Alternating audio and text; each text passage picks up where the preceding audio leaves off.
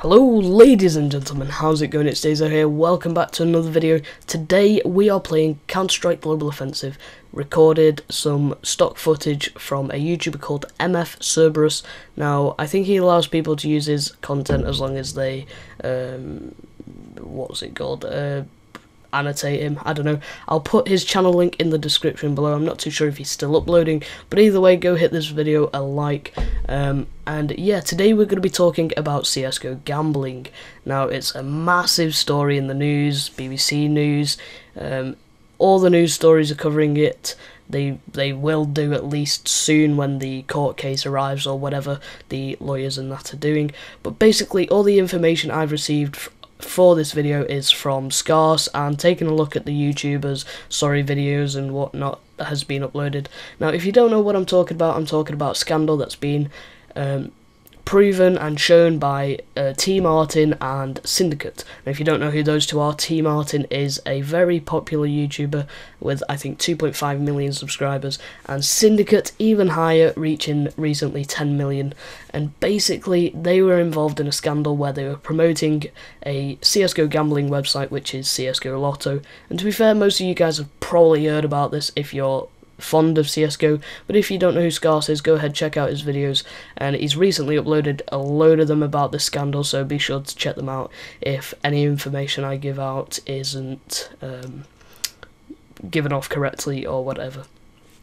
So basically what has happened is the two YouTubers were advertising CSGO Lotto as though they had no part in the website. They were claiming they were new to the website, and they were advertising the website without disclosing the fact that they were the owners.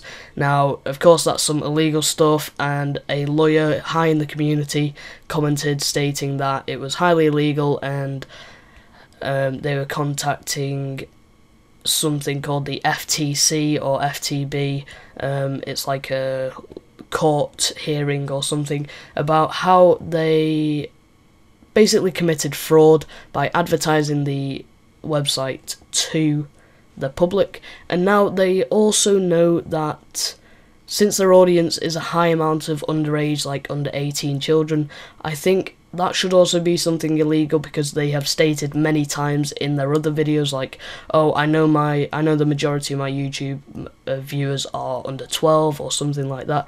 And if they have said that in the video, then the fact that they're advertising a gambling website too, and like suggesting that they should play this and check it out and gamble and whatnot, then I expect that to be illegal, because you know, he's aware of the underage but still promoting. I just think that's quite illegal as well. Now, basically what's happened is they created several videos advertising the website CSGO Lotto, suggesting that they had no part of the website. They said, go check out this website, I've just won this much, and you know, it's a new website, I've just found it, when actually they were already owners of the website. Which is completely fraud, it's highly illegal, and basically that's what they were putting off. They were suggesting that they were new to it, when actually they had not patents, it was percent ownerships, co-ownerships, the two of them, before they'd even uploaded the first video, I believe, the first video of the profile. If you don't know all the screenshots and everything, Scarce has uploaded them into his old video. I'll probably put that into the description. Now, basically what I want to talk about is gambling overall. Gambling is an addiction. That is why, you know, that is why there's Gamblers Anonymous and just many things online talking about gambling. Now, if you think gambling is an addiction, then I think you should attempt to gamble. If you are that ignorant to believe that gambling isn't an addiction, feel free to spend half of your money, like half of everything you own, half of your next paycheck, half of whatever's in your bank. Spend half of that, and then I guarantee by the time you spent the first half, you'll be contemplating about using the other half. Basically, gambling as a whole is not good. Now, when you're bringing it into your hobby, like CSGO, things start to get a little bit touchy, because why would you risk, you know, a virtual game? It's virtual, it's all virtual. You are purchasing, risking, buying, whatever, selling virtual items. These items basically have zero currency. These items could drop down to a penny within a second of Valve's choice. Valve could say, oh no, scrap Counter-Strike, and all of the items will drop down to a penny. You know, you're betting on finite amounts of potential. You've got minor risk, you've got nothing backing you, whereas it's basically like stock markets, but stock markets, they are virtual, but they're also real because you have percentages in a real business. But that's why people don't purchase stocks in virtual businesses, such as game companies, and usually sometimes, yeah, they have a nice streak of luck when they purchase stocks in an upcoming Valve that they hear about 10 years ago, whenever it started, 12. But it's very risky because it's all virtual, nothing is real, nothing is handheld. You're not going to have a guaranteed percentage of something that is in real life. It's all major risk. Now, when you're betting CSGO skins, yeah, you get CSGO skin drops, like gamma cases, new cases that have been released, and yeah, you can get a bit of cash and trade up with that. But when people actually begin using their own currency, their own real value money that can purchase you food, water, drink, even a home, then it becomes a problem, because you're purchasing real items, like you're risking your real items for virtual items. And I really don't see a purpose in that, because I've attempted gambling, yeah, I'm underage. I mean, is it illegal? Well, how can they track it? It's online, it's all, you know. What website did I go on? I don't know. It's literally so untracked that anybody can do it. I've encountered many people younger age than me. I'm only 15, and I've encountered people 11, 10, 12 who've said, oh yeah, I gambled this the other day, I gambled a knife, I got this, I got that. But the odds are that you're going to lose it all. And the fact that an 11-year-old can actually gamble, you know, where are the parents? The reason I was able to gamble is because I have my own debit card. I can, you know, take my money from work and actually use that through my debit card. So it's not like I'm using parents' fund. I only spent £20, but, you know, £20 is £20. It's money that I no longer have, and it's money that I did have, and it's all now virtual, gone to wherever it went. Now, I don't really want to bore you guys, but basically, you know, all you're doing is risking. There is no point risking for such a minimal gain. You could go to a casino and play blackjack for, you know, 20 hours and earn more than you ever would with the same starting amount as you would on a CSGO betting website, because the odds aren't in your favour. That's why it's betting. The odds are never in your favour. There's always that slight percent chance extra than you that the house will win. Even on games where the house doesn't put anything in, you still have that percent chance of losing, which is a bit strange. It may seem it. Coin flips, if you look at coin flips, there's usually a percentage of that coin flip that's taken away from you. And even though the house is not involved at all, the house is the casino owner, even though the house is not involved at all, you still have that loss of when you win. So that loss isn't 100%. And then you have the percent chance of losing. So overall the house has a fully higher percent chance, or the other person has the same chance as you, but the house has a higher percent chance because it will always take a cut. Now for roulette, there's always the green. Even on some websites there's a gold, but each different one, other than red and black or whatever it is, the main one, CTT, that's an extra percent chance for the house winning. Now the house doesn't put anything in roulette either, but it still has, I think, a 1 in 14 chance of winning, and it wins all of the losses, so it's usually a high amount that the house wins off that. I think the only thing that the house puts in is... no, there's nothing. There is nothing.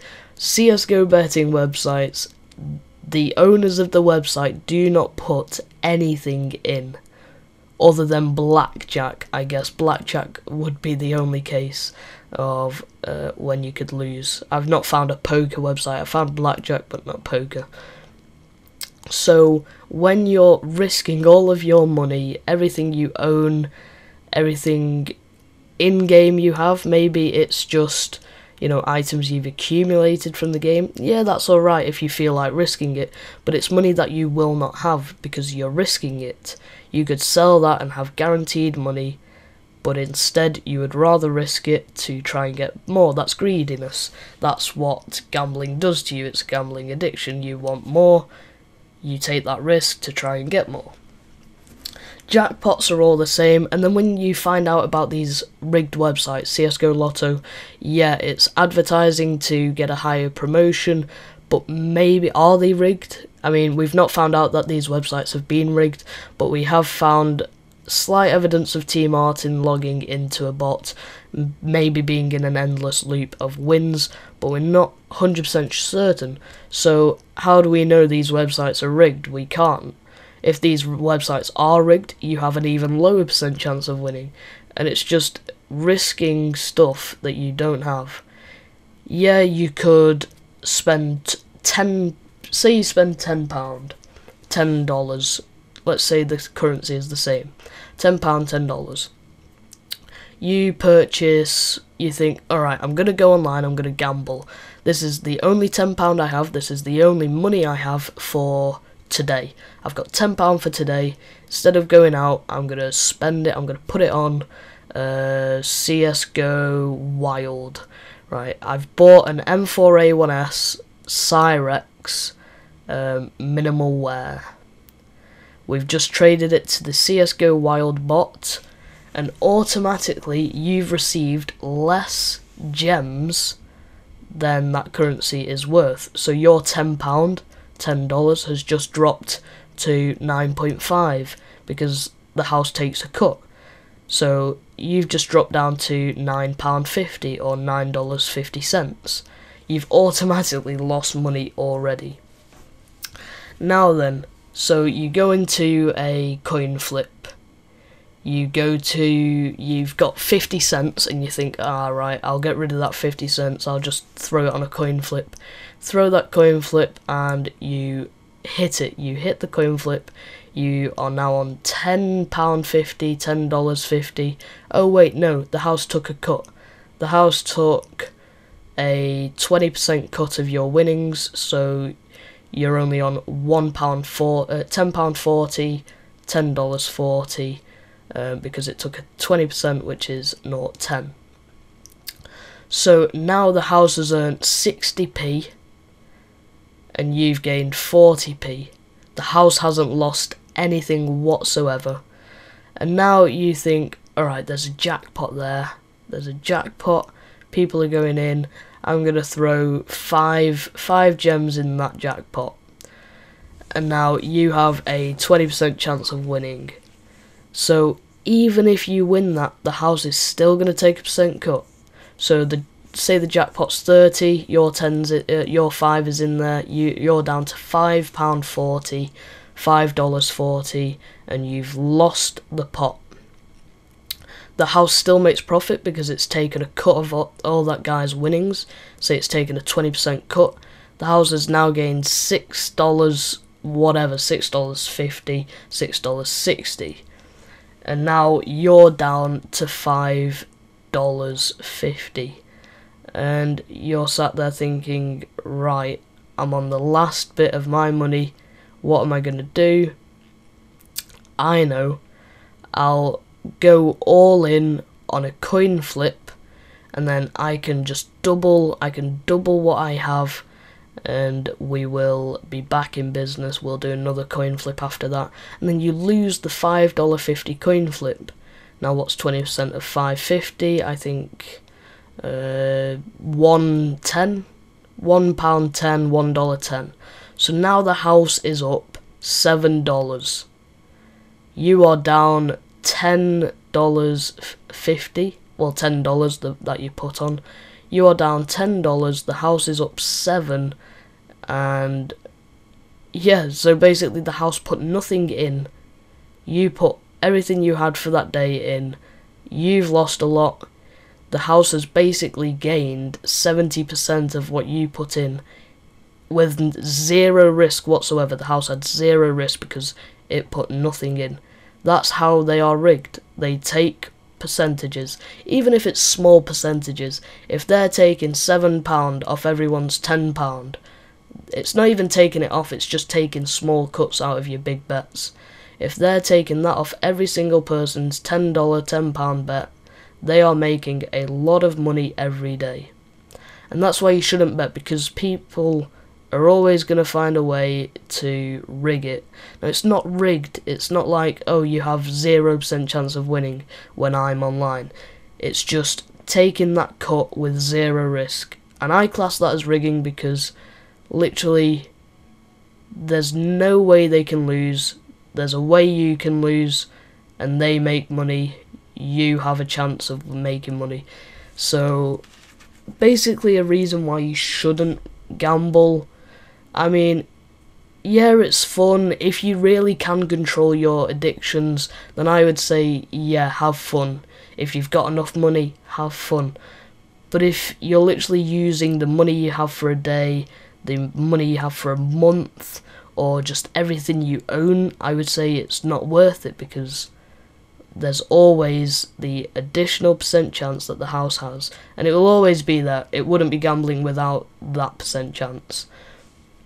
So I'm just saying, as most of my viewers are from Modern Warfare 2, they're mainly probably young, I reckon.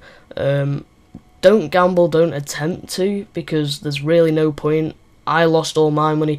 Yeah, you get to a point where it's like, oh, I'm making profit, but then that percent chance takes it all away, because that percent chance only needs to hit you once for it to get all of its money back. So I'd say just keep it minimal. If you enjoy it, yeah, don't use it at your own expense. If you get case drops or whatever, sell them, yeah, buy skins, do whatever, but it is all virtual. Remember, it's all virtual. It has no real life value. If you could sell that gamma case for £2, and then you could get that £2 on OP skins and maybe withdraw, then you would be £2 richer. You would have £2 to spend on a couple cans of Pepsi or some sweets, bags of crisps, whatever. It's £2 more than you would have if you risked to double it. Doubling it, yeah, £4, right? You've just doubled it. You can buy twice the amount of crisps you have, but you have that, say, just 10% chance of losing the entire thing when you could have had maybe 2 bags of crisp rather than 4. It's all about greed. Don't get greedy. If the second you earn a penny above what you put on, withdraw, because you are now a penny richer. There is no need to carry on going. It's all about greed. Don't get greedy. 1 penny richer is a penny more than you had, so take it and buy a penny sweet. That's all for today. Sorry if it seemed a bit like a rant, but like I said, go check out Scarce, and if you enjoyed, please be sure to leave a like, comment, favourite and subscribe. Sorry about the slight whistle. I need to get that fixed. Not too sure how. Hopefully you guys enjoyed. Like I said, please be sure to leave a like, comment, favourite and subscribe. If you enjoyed the surfing, please be sure to check out his YouTube channel. It will be down in the description below. I think it's HF Cerberus. He has some nice clips there. Check out his videos, and goodbye.